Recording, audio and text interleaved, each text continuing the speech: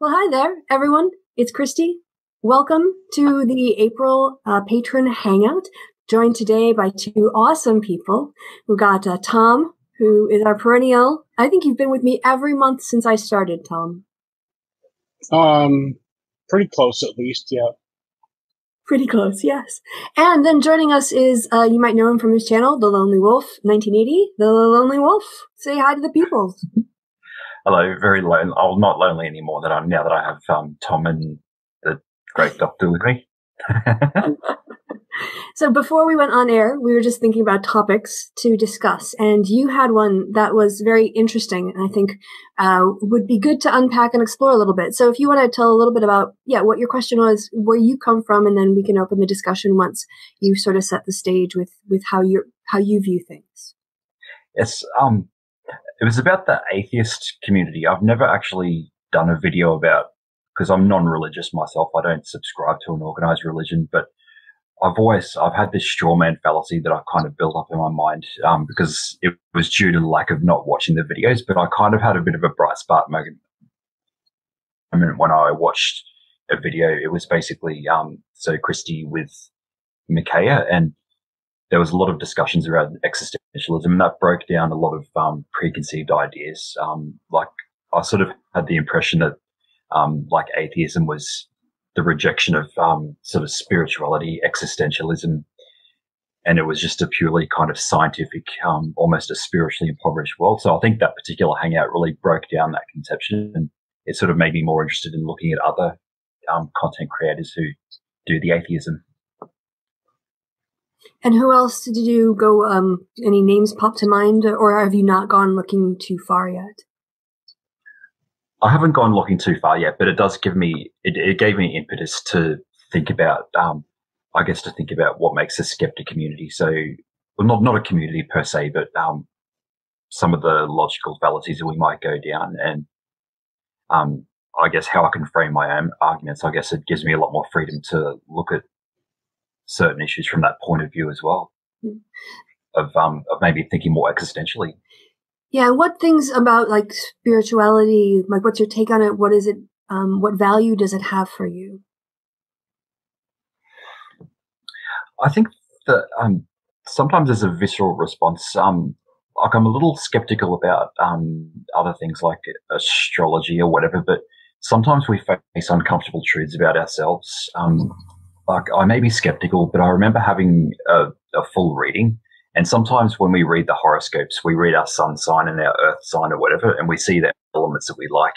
And I'm thinking, because I'm very much earth and air signs as an Aquarian and Taurus, but then when they get down to the planets, like you discover I don't know, it may have been coincidental, but there was these things that I read, and there was almost this emotional kind of outrage, guilt or whatever, and just these strong reactions.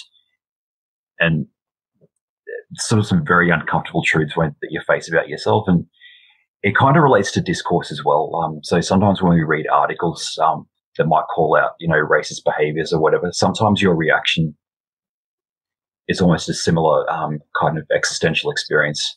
So if you feel uncomfortable, or if there's an anger, or if there's a guilt or whatever, then maybe the article is hitting home. But when you feel calm when you're reading an article and you think, okay, well, it's not talking about me, so I can just relax. And that becomes the basis for a lot of very, almost an over emotional reaction, to particular videos that might talk about race or sexism, because it could be pointing to something that's, within ourselves that's bias that we might have. But you need that openness to be able to see it first, because if you react with anger, you're going to be like shutting down, right? So the self-reflection or the processing of the information can take place in different ways, and that will influence how the information gets in, right? Yes. So it's, I guess, if there is a reaction, so no matter what it is, it could be, you might be a bit pissed off about the article, thinking, I can't, like, there is a strong reaction that people have, and sometimes your instinct is to say, no, we're not. No, I'm not racist or whatever. I don't have this. And then a lot of people jump onto their keyboards, and obviously, and then that further propels the argument. But sometimes it's time to your reaction to the article, it might be telling there might be something that's subconscious that, you know, you might have to face, and just have a moment of self-reflection to think about it. So on the issue of existential issues, when you say that phrase, what comes to mind? And let's start with that. Like, what do you consider like existential issues that you find interesting? I think that's a difficult thing. I think probably as a mathematics major, sometimes I think about, because I did do a particular series where I explored the nature of existence of our numbers. So what's real and what's human created. Because obviously a lot of things in society, they've been there because they've been socially constructed, whereas some things exist regardless of our nature. And that's part of so we're questioning the nature of our own existence. So people who question their gender and they're going through the transformation process, in transgender issues, that's an existential, I think, situation where people are finding the nature of their own existence within a larger social sphere. And also the conflict that comes up when you are presented, let's say, growing up with a binary, and then you're presented with new information that shows it's a spectrum, and the crises, that can create. Yes, because because I've always known that I kind of knew that I was asexual as a child, but that word wasn't invented. And so when I was finally found out what that word was, it was comforting. But then there's probably a number of other labels that I could have used at the time, like certain non-binary labels to describe what I go through. But because I've been around for so long, I'm kind of reluctant to engage in those labels for myself. But if other people don't really, that's what they want to do. Yeah. I think from my side, as I left religion and went into atheism, one of the things that I found interesting were talks by Lawrence Krauss, and occasionally Dawkins will talk about this too, which is these moments of awe and wonder, the moments where you do the calculations and you try to fathom how long ago the big expansion was, or how big the universe is, or just even the distance to like the next nearest universe or galaxy from us. I don't know all the scientific terms, but those moments that you feel, very small within something much more grand, being literally in awe, awesome, which is what the word initially meant to us, to be filled with awe. And what do you do in those moments? And how do you handle those moments? Yeah. So I think I remember, with my first teaching job, because when I started, because I majored in mathematics and then I was trained as an educator in that mathematics, and I moved into the middle of Australia. A lot of people know that Australia, it's only settled around the coast. So when you go into the inside, it's almost a vast plainness, and the land was so flat and so barren, almost like a desert. And for the first time, you could actually see that the Earth is a round sphere because of the nature of the flatness of the Earth. And you realize that you're surrounded by this nothingness, and it was almost a certain cosmic reality kind of hits in. Yeah. And I think that's something, one of the trends in the atheist community, or at least the skeptic, we'll call it the skeptic community, is that whole mantra about reals, not feels. And this is a classic problem that goes, all the way back to, the Enlightenment, the thinkers that when we started to do more scientific processes in the 1600s, 1500s, 1600s, 1700s, there was an emphasis put on rationality, and that sort of really subsumed emotion. And so this distance, this ability to observe, this, sort of stoic nature, it was rarefied, logic and reason and maths and evidence and proof. But of course, we're not Vulcans. We also have emotions, and our emotions, guide our morality far more than, let's say a logical deduction. We are guided primarily by how we feel about moral situations. So we have to acknowledge both parts of the human existence. Exactly, yeah. So Tom, have you had like an experience like that, like a profound? Oh, yeah, many times. I'm having trouble thinking of a specific event or time, but probably camping in the like up in Boundary Waters or Oh, yes. in the Apostle Islands on the side away from Bayfield, away from lights, and you can see in like on Stockton Island, camping on the north side of Stockton Island, you can see the whole horizon and of the lake, and it's just gorgeous. And you look up and you see stars that you don't see anyplace else. And it's there. That to me is one of the sort of transcendent events in my life. When I think of when I want to relax or go to a happy place, there's a place in Boundary Waters that has a very small,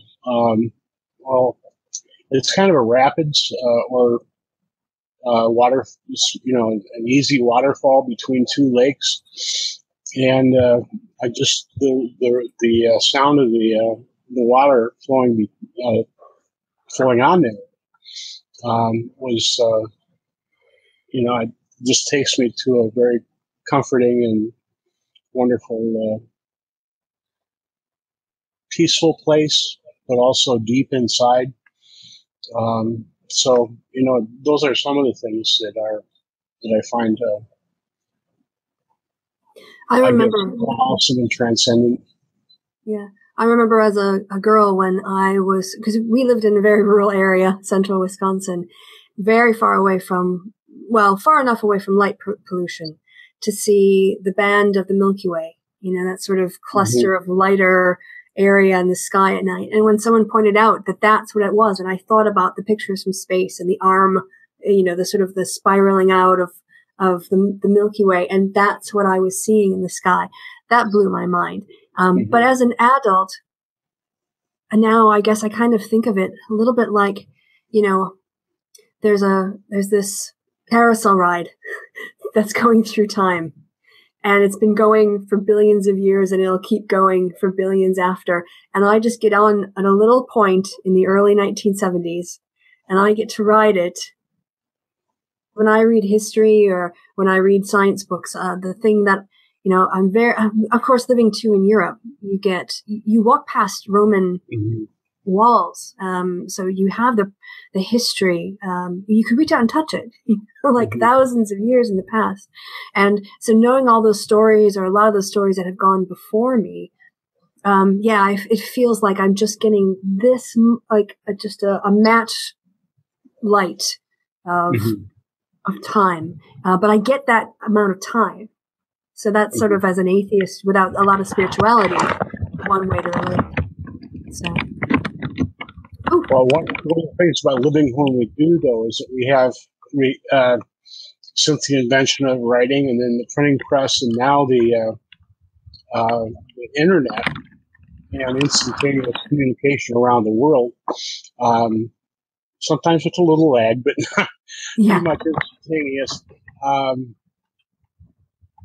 I mean, you have hangouts with people in New Zealand, without any difficulty, and it's just really that brief bit. Where am I? There you go. That brief little bit on the carousel. Mine is maybe more like that because I'm ancient. But you got a head start on me.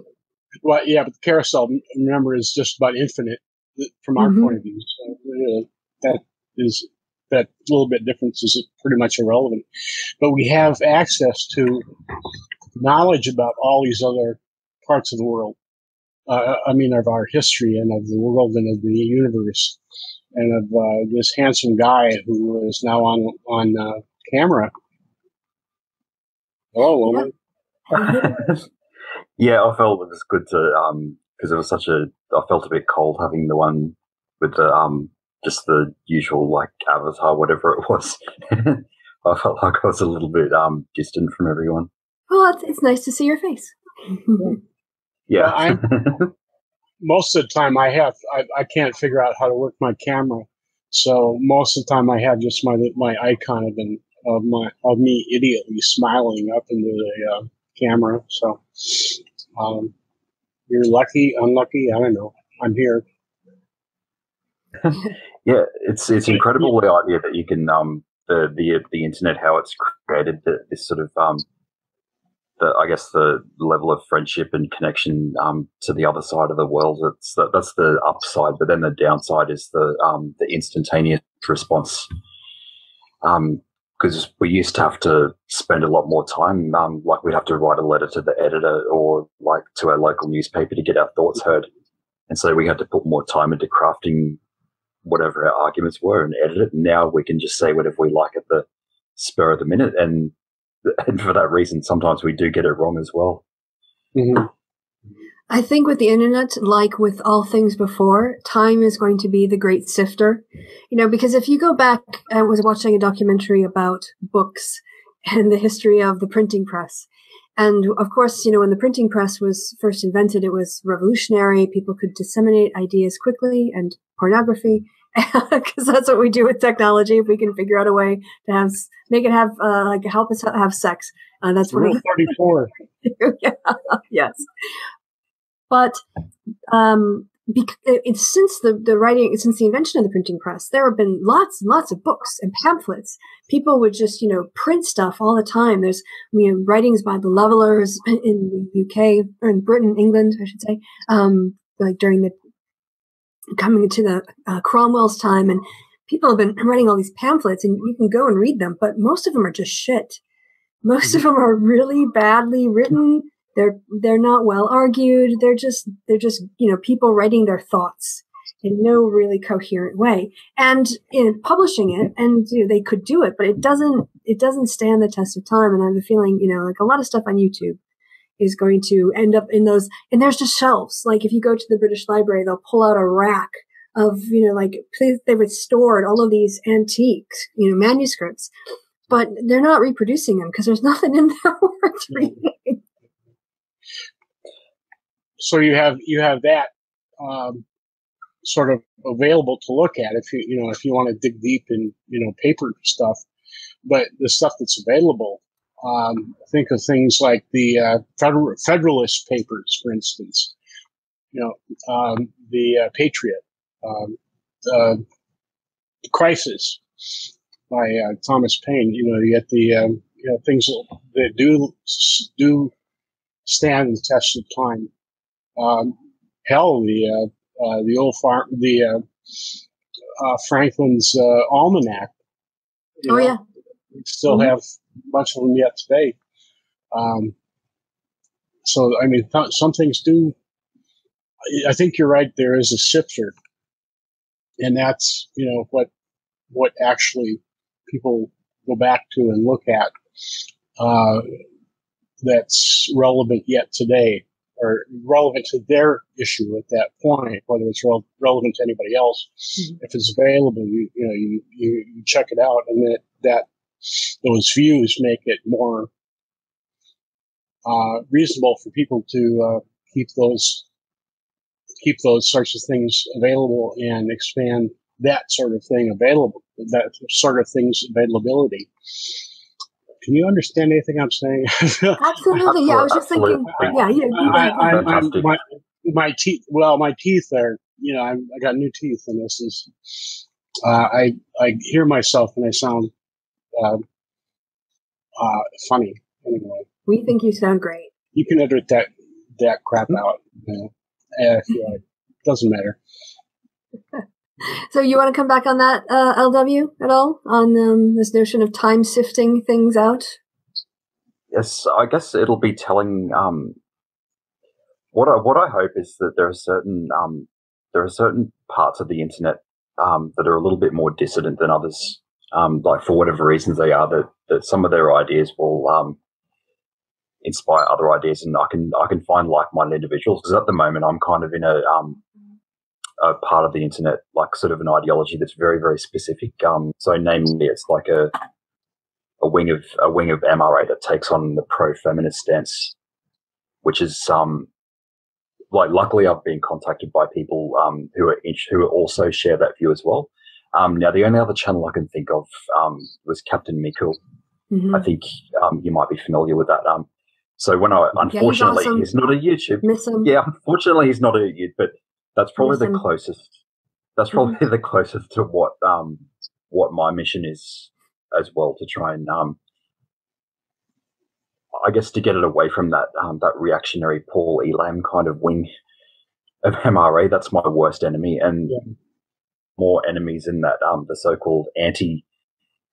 I mean, that's where the rude comments come from. I mean, as the Woolly Bumblebee said, my interactions with this part of the internet, like there's never been, it's nothing but friendly. Like people have been very nice to me on this side of it. Yeah, we're not, for all the terrible things they say about us, we're really not as terrible as they make us out to be. But of course that doesn't do clicks, but we don't want to talk about that. Let's focus on, I just did an episode I did an episode of Feminist Talk Back, and one of the people, now both of the guests actually are and I am supportive of advancing men's issues, and I prefer issues to rights because it's not always a legal thing. I do as well. Yeah, it can be a social thing or an economic thing or whatever else. So issues is better than rights. And it's too first wave feminist for me to focus just on rights. But Rez was also saying, that she's a big advocate of men's issues in that way.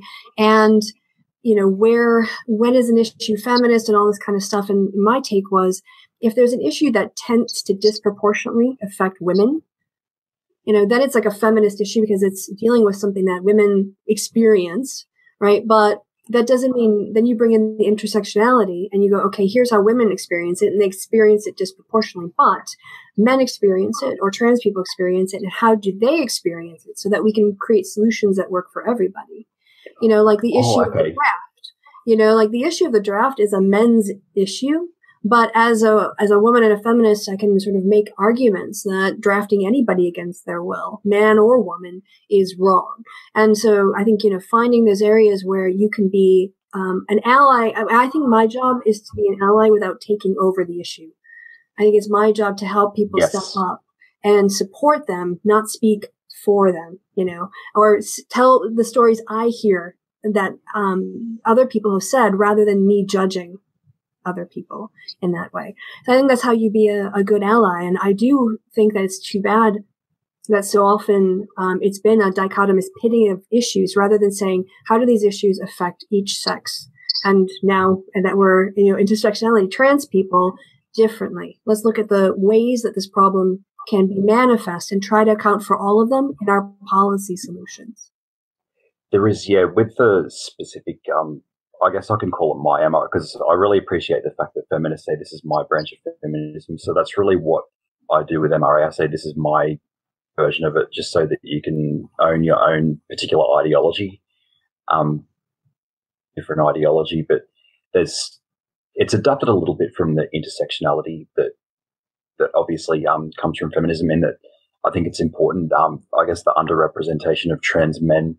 And that's something Makaya really talks to very much. And I think it's a matter of, I guess, being an ally to that, but also to trans women as well. I mean, you're being an ally to women if you're taking a pro-feminist part of MRA as well, and just kind of listening to what the issues are. So that's why you'll watch and subscribe to a lot of other content, just so that you can hear the stories that you might not hear otherwise.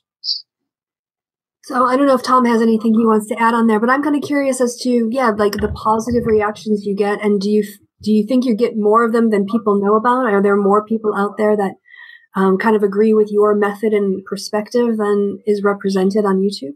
Yes. I think the biggest irony is that for someone that an MRA channel has more viewership from feminists than any other group in YouTube, and probably, like, some of it's to do with social affiliations, because I'm very good friends with the anarchist part of feminist, which I never thought I'd see myself in that circle, but they kind of took me under my wing, and they're trying to turn me into I don't want to get arrested. I'm kind of scared. I'm scared. Like, I don't want to throw bricks. I'm going to lose my teaching license, but I agree with the socialism, and probably Owen McDonald is the one that because I had a great hangout with him, and he's the one I think politically I'm kind of on the same side as him, is like very much pro-socialism, and critique of capitalism almost comes into every aspect of because we had a conversation about many things, and it always came back to a critique of capitalism and class structure. But I think there are other places. There's a closed book on Facebook, which they call themselves moderate MRAs, which is they're not going to automatically make that false dichotomy, thinking that there's got to be one side that's one side versus the other, and one side has to be destroyed for the other one. Words should be good. Feminism should be a good thing. MRA should be a good thing. But unfortunately, it's suffered so much, I guess, damage under the leadership, especially of ones like Paul Elam and the experience I had on Facebook. There's a page called, I think it's Men's Rights Universe or whatever, and there's absolutely nothing, like there's no content in there that has any relation.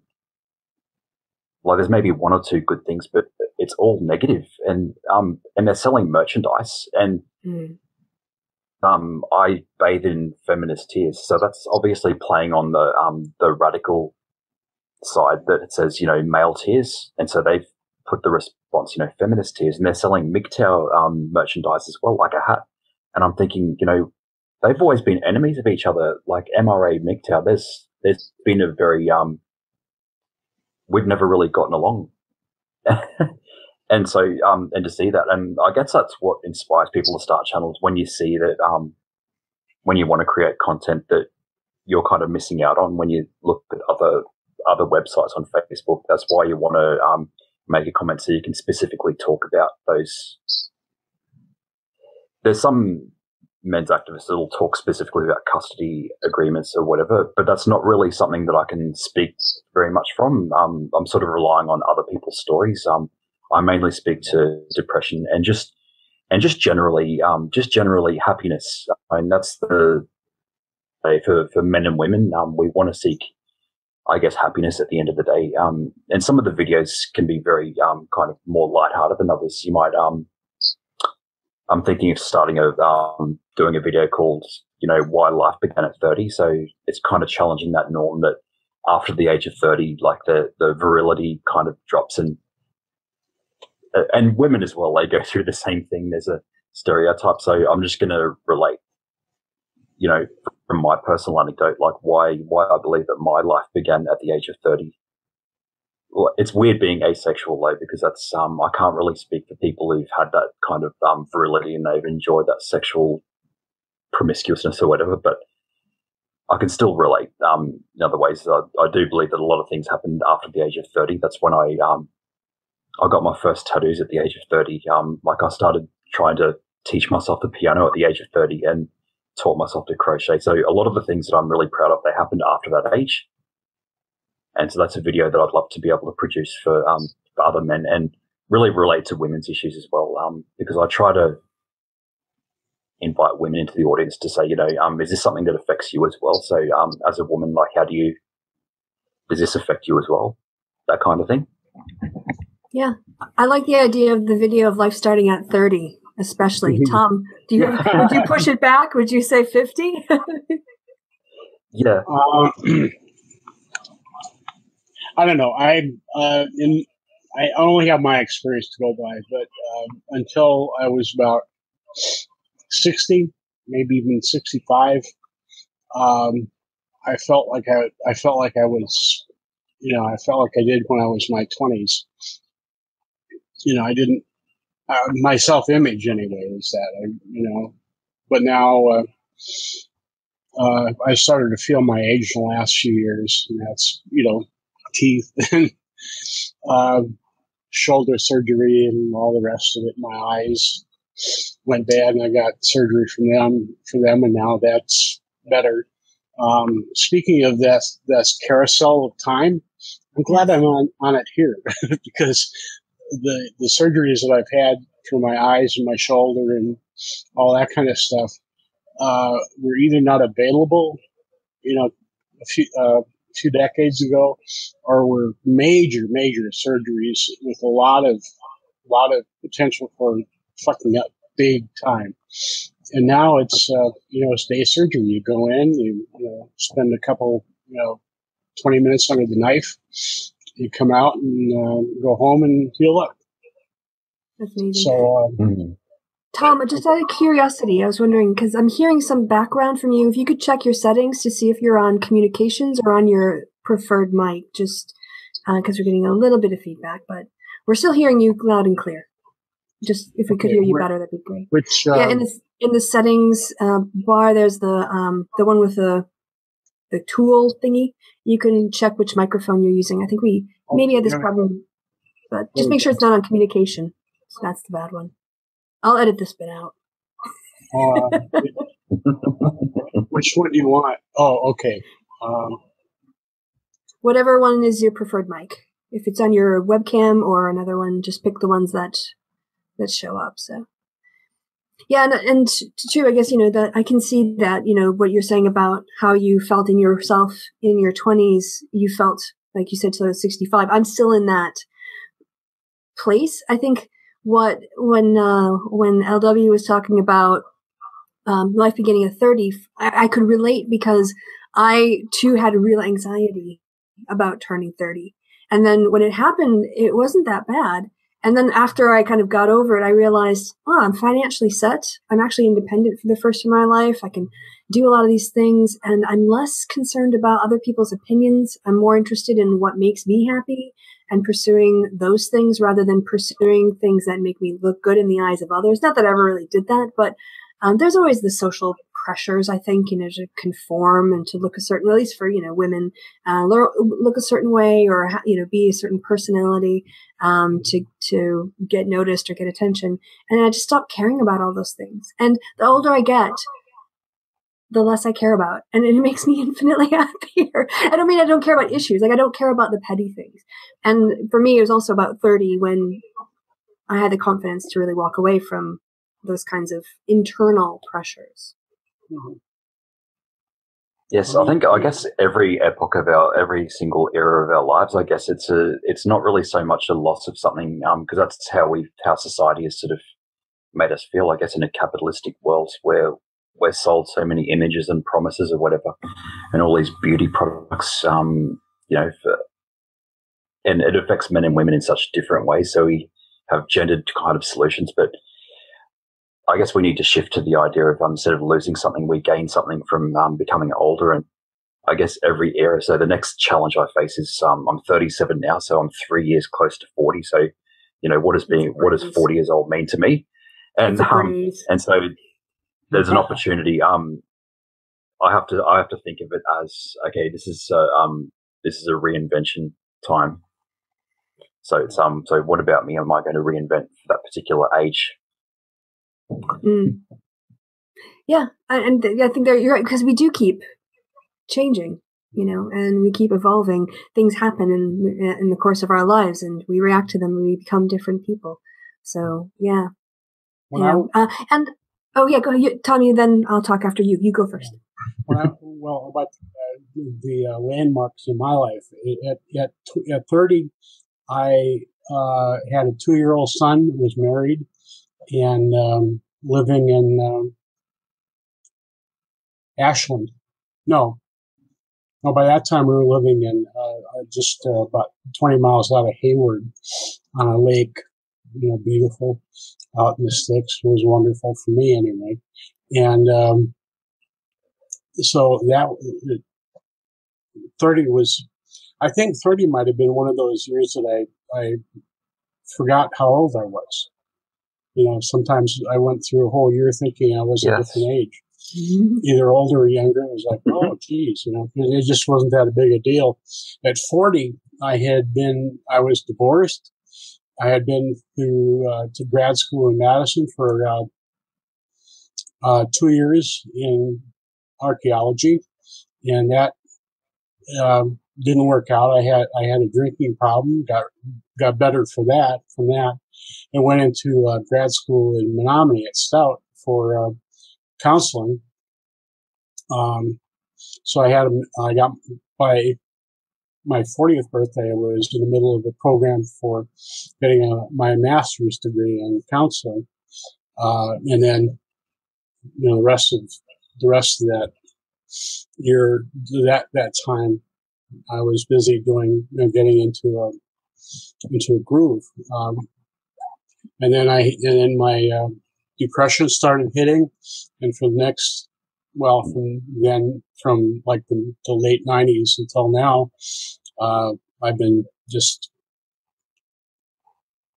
it's just been coasting, and I wish it was different, but it wasn't. And so, like I say, a lot of what's been going on for me is, I didn't notice any real difference in my self-image, other than the depression, at 60 than I did at 25 or so.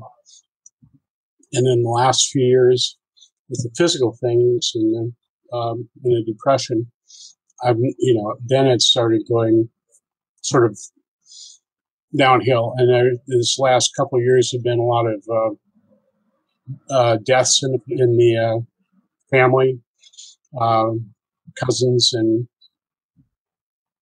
like I was talking about earlier, my son's stepfather, things like that. So yeah, I don't remember where I was going with that. By the way, is my sound any better? It's okay. It's about the same, but it's okay. I can fix it in post. It's all okay. Right. We'll sort it out. I know that Lonely Wolf, that was actually, issue of depression, and also the intersection of age, I think, was something we previously talked about that you had an interest in. I think that's, yes. In my MRA, I have I've kind of expanded that, because initially it was just age and gender that I was talking about, but I've sort of, I have the opportunity to kind of, I guess, to bring to light the Indigenous Australian issues of what happened and the idea of intergenerational trauma. And sometimes we have to do things spiritually when if we're trying to understand other cultures and to be mindful of those, we do have to understand a bit about spirituality. But I think age was a very important thing. I think it's because the norms, I think the older our men and women are, the more likely they are to conform to very strict kind of gender roles. And so there's obviously a lot of, I try to think of programs. And I guess the trauma of entering into retirement as well must be something that's very difficult for a lot of people. So men and women who are very active their whole life. And like one of the stereotypes of men is that they're perceived to be active and providers. And then that day comes when they retire and they think, oh yeah, this is going to be great. It's going to be like fishing trips and that. And I've seen my own dad go through that. But unfortunately, the reality is it's a little bit of a shell shock. They don't, so we try to think, okay, the ideas that we provide for people of that generation, at least my father's generation of the 60s. So, like, how can we actually help them make that transition? And I guess his story was charity. He does a little bit of volunteer work in the aged care. So that was a big bonus for him. And I guess it was expanding his hobbies that he has. Yeah, I know that when I go back to Wisconsin, if I'm driving around, like early in the morning and I stop off for coffee, invariably there will be a clatch of men, older men in the corner doing their coffee corners. Yep. Tom's, you're nodding your head. And I think that does speak to that importance of connection. Mm-hmm. Sorry, Tom, you want to go? Nope. I had to cough. Yeah, I don't really have that's true. There are, my neighbor, for instance, every morning, almost every morning goes down to we don't have coffee shops. I live in a town of 350 people. We have bars and churches. That's what you have in Wisconsin. You have bars and churches in small towns. So one of the bars in town has a sort of a restaurant. Actually, they have pretty good food. It's very nice. It's a dive, but it's a very nice dive, and they have very good bar food. And so he goes with his brother and other friends, and they chat for a couple hours every morning. And I've been invited to that. I was invited to that very early on, and I declined partly because I'm a little bit shy and not very social in a lot of ways, but also because I know people around here, and I know that the discussions they would get into, the political discussions, the discussions about men and women, probably not religion, and certainly not sports, because I would agree with them on all the sports. We're all Packer fans here. So, yes. Packer, Wisconsin, and Brewers. Yeah, go Pack. I was almost thinking about wearing my Packers shirt this morning, and then didn't. But no, that's absolutely the case. There are, I think, when I go in and take my car in to get fixed in town, there's Burger King. I can't remember. Yeah, I think it's Burger King near the repair shop. So I go in there and have a little breakfast. And there's always at least one table of guys sitting and bullshitting and not really caring a lot about how loud they are or who hears what they have to say. So yeah, that's absolutely the case. And you talk about they will often be. Not often, but sometimes they'll be talking about how women gossip. Oh, my wife the other day, you should have heard, she had this gossip. And let me tell these guys going, yeah. Oh, absolutely. Yes, I mean, you should see, I mean, like when I hang out, because I sometimes do live streams with it's Ross, he's the American anarchist and the vegan anarchist and the whole crew, and because it's usually a milestone. So someone's had their 100th subscriber, or it's a birthday or whatever, and yeah, it is very. We become very gossipy. Like I'm still trying to figure out how I became sort of in their circle of friends. I think it was because we met through the Russian Deadpool from the Skeptic Feminist. And then I'd met and we had a few things in common, like I guess a similar sense of humor, I think. And so when we go on live stream, it is very gossipy. And I mean, imagine what a men's like knitting circle would look like, which I think should be a thing. I think that would be a brilliant. I'd love to see those kind of things happen, because I mean, at the moment I'm just a solitary little like crochet enthusiast. But I think I'd love to have those like I mean, imagine what men would be, how gossipy we'd get if we had the because in Australia we call it the Stitch and Bitch Club if you get together. Stitch and Bitch. Stitch and Bitch. Yeah. Okay. It's like I'm trying to say, all right, so Tim, Kevin, it's easy. Like, just learn to do some things, and then you can join Kristiosity, because she's also a very good proficient. So we'll have the Stitch and Bitch stream. We'll do it. Like a live stream. Oh God. Yeah, I can do scarves. That's it. As long as it's just row after row after row, I can't. And that's as long as you can do a hobby craft, that's fine. We should get like YouTubers getting together, and we'll have just a massive like Stitch. We can have a Stitch and Bitch stream. I like that idea. We'll have to organize it. Although I tend to knit more in the winter months, because it's just, for me, it's like a winter activity, because I need the scarf. But we can do it in the autumn leading up to it. Mm-hmm. Yeah, I did it in the summer actually, because I knew that I was going to run out of time, because it's like by the time I finish something, it ends up getting to the stage where it's already warm again. So I think, okay, well, I'm going to have to like put this thing away. So I started in like the middle of summer. Right. And so now it's like I'm starting to get cold, and now it's like timing is perfect. That's good. Yeah, your timing makes a lot more sense, because then you're done when you need it.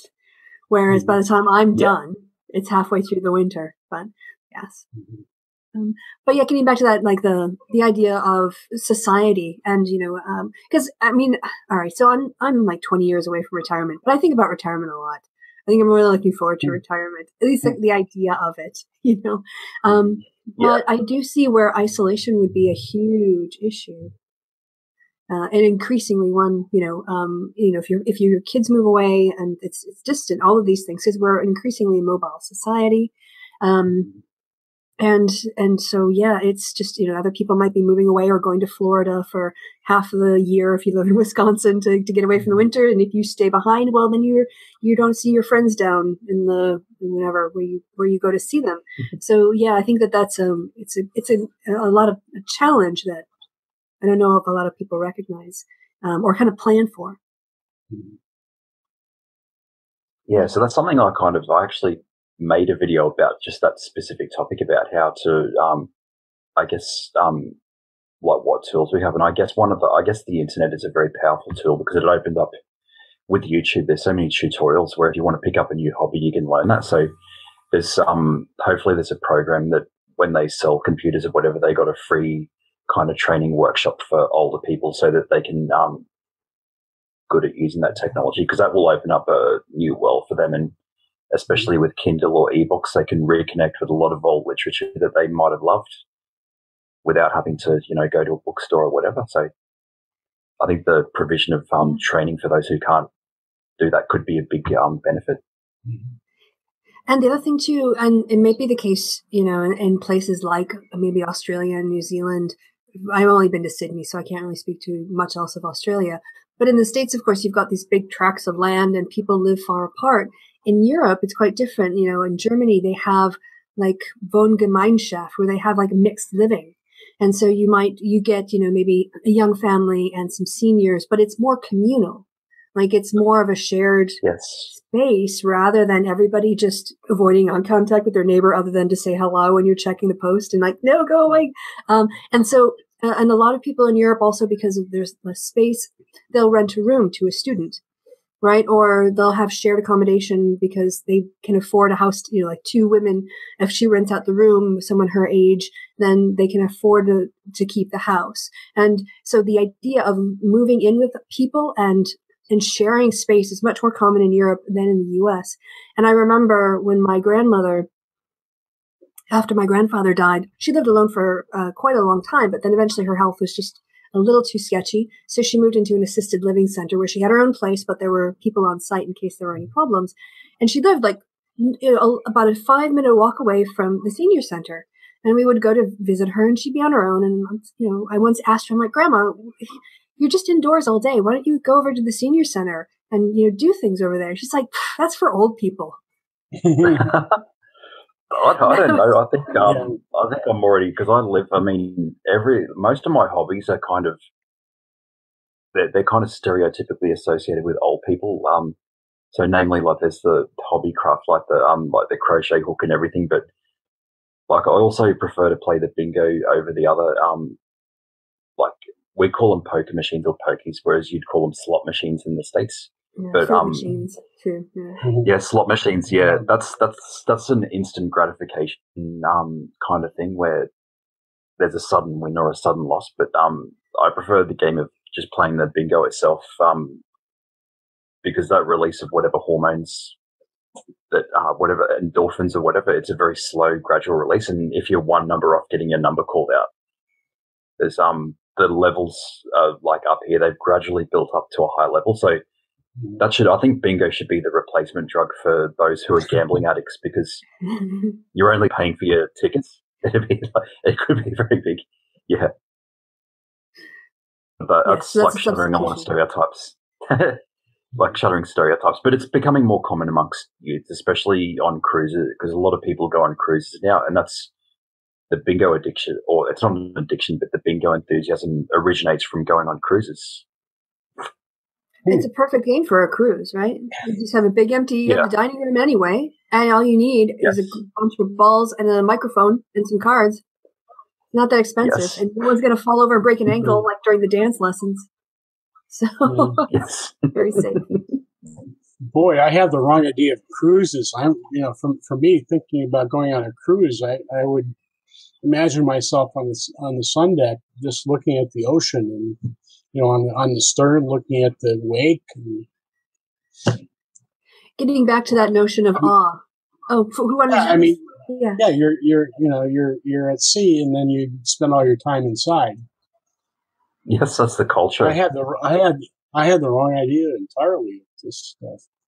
Well, the only cruise I was on was an Alaskan cruise in July, And it was still, even though the room I was in had a balcony. I mean, the balcony was basically the size of double doors, extended out a little bit, so you get to kind of get two chairs, and then your knees were bumping up against the railing. So I mean, but you still got to sit out there, and I had to like bring 3 blankets and a hat, like to read a book. I'm like, this is miserable. I'm just gonna like go back inside.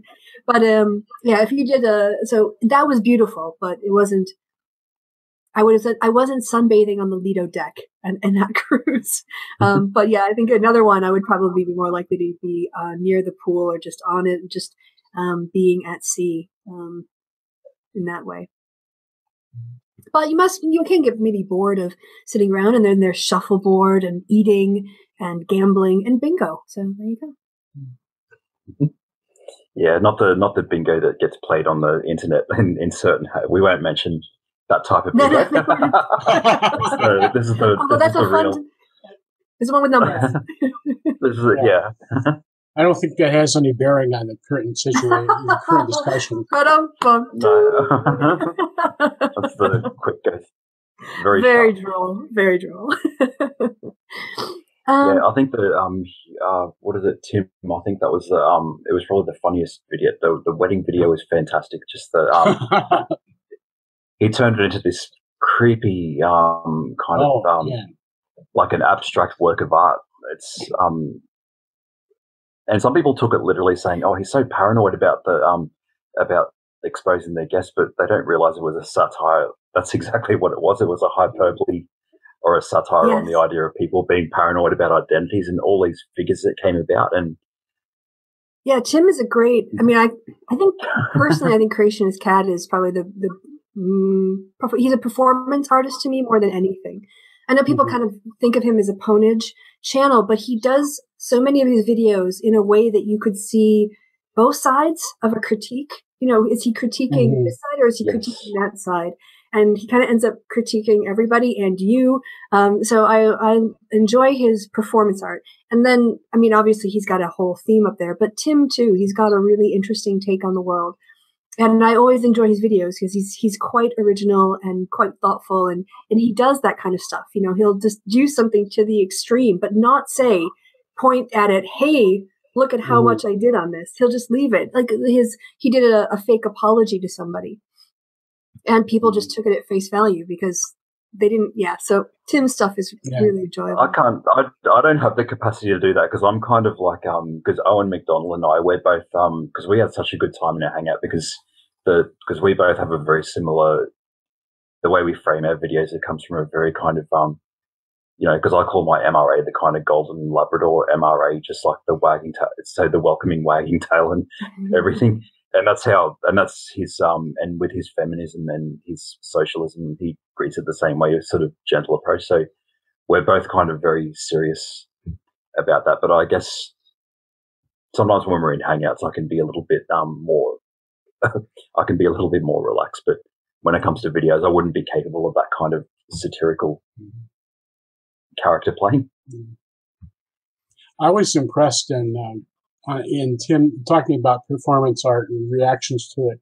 I was impressed in Tim's wedding video about how creative the comments were. Many of the comments were. You know, you got your wife from from Minecraft. You know, built her out of Minecraft pieces. You know, and I really enjoyed the comment section. Like you say, there were quite a few that didn't get the joke or wanted to attack because of who he was.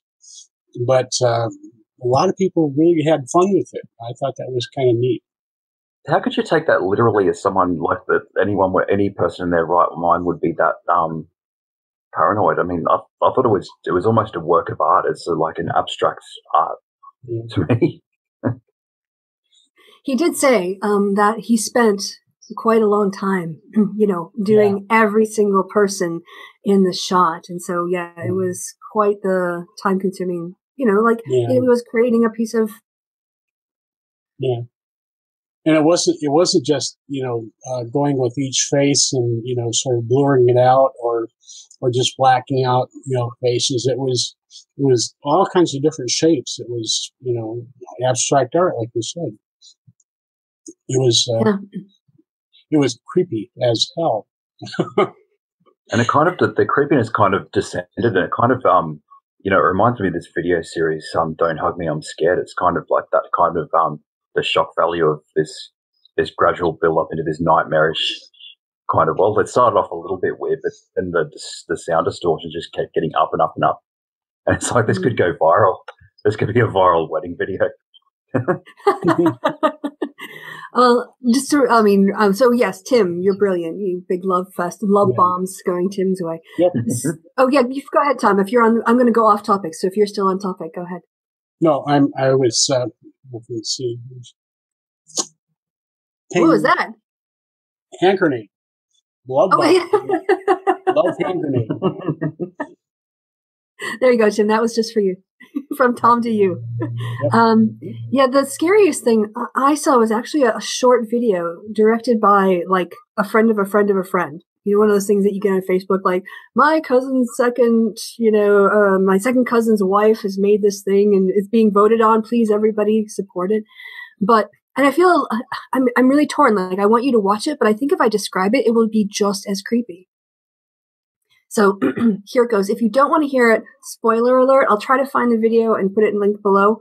Are you guys going to be disappointed if I give you the spoiler? I think it's still going to be, your mind's eye is going to be able to do it. Okay. Mm-hmm. So it takes place in a child's bedroom at night, sort of kind of a stormy weather outside. And the child calls, for his dad, Dad. And the dad wanders into the sort of darkened child's bedroom. There's a little white boy, because he's white dad, sitting on his bed. He said, Dad, I think there's something under my bed. The dad goes, oh, I'm sure there's not. He's like, but can you please check? And so the dad gets down on his knees and he lowers his head. And so you see him kind of lowering his head down to the shot of between the floor and the bottom of the bed. And what he sees under the bed is his child going, Dad, I think there's somebody in my bed. Oh, okay. Yeah, I've That's seen like that midnight one. viewing. That was creepy. And then it ends. It's like The Lady and the Tiger. You don't know what happens. I know, is The Lady and the Tiger a really obscure reference? I know it. Okay. Yeah, it's a short story about somebody who's doing a battle, and he either is going to have like a lady come out or a tiger, and either he's going to get married or face the tiger, and the story ends before the door opens. So you don't know if it's going to be the lady or the tiger. And that's similar to this. Like you just see two identical, the same actor, obviously, playing both roles, but then it just hits you like, how do you react in that moment? Like, who are you afraid of? It's just really creepy. Yeah. Mm-hmm. So good art can instill that, I guess, sublime, that horror, I guess, Gothic. I'm thinking now back to Byron and the landscapes of the art in that day when everything was about. Yeah, I sort of think of Coleridge is probably who I think about when I think of the origins, or probably Edgar Allan Poe as well was something, or even some of Oscar Wilde's work, especially Dorian. There was a bit of a creepy element there. Yes. And that was definitely creepy. So. And hey, I think on that bombshell, we've been going for about an hour. And as fun as this is, I told you guys, sorry, I got another hangout to do like a bit. But this was so nice and relaxed and chilled. And it's usually more women in the room than me. So it's nice to be the minority. It was good to talk about these issues too. It was nice because, a lot of times there's just, the feminism, and we focus on how it affects men, but I think we had more of a discussion focused on men's issues and why it's important. So. It was good to smash the atheist cucumber frame as well, saying, we're not robots or Klingons. Like we still, we still talk about deep cosmic perspectives. Yeah. Intersectional atheism. I do like that. All right, guys. Well, thank you to my guests for being here and for participating. Thanks to all my patrons.